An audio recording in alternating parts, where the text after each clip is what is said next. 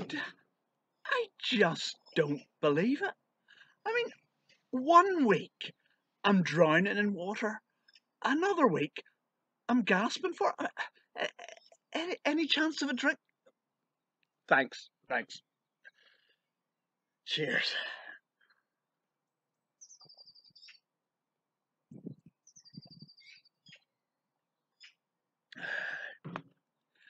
That hits the spot. Anyway, uh, did you get my postcard from sunny Nineveh? Dreadful place. Give me Belfast any day of the week.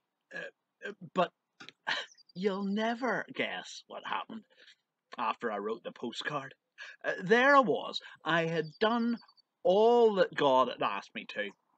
I told the Ninevites exactly what God thought of them. I didn't miss them and hit the wall, I'll tell you.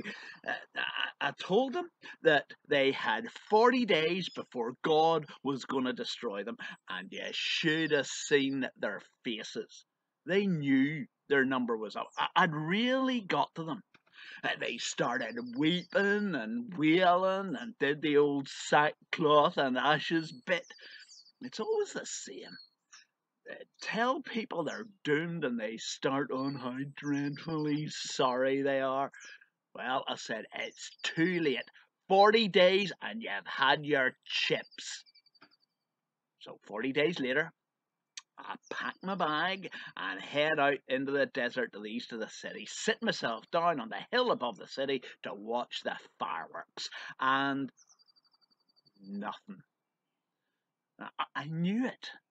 I knew it. I knew that once God saw all their tears and heard how dreadfully sorry they all were, that he would change his mind. Too soft. That's what he is. Far too soft.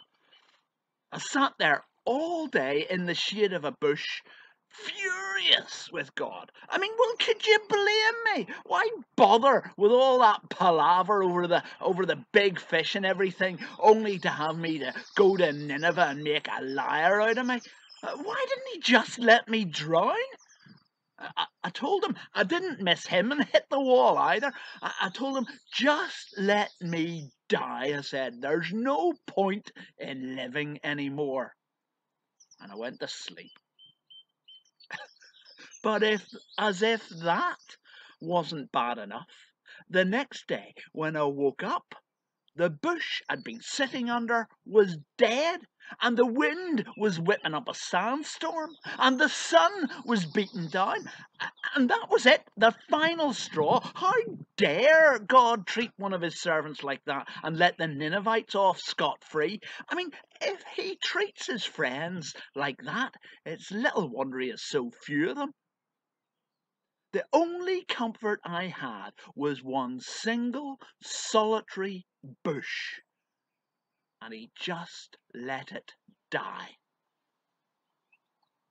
Just let me die too, I said.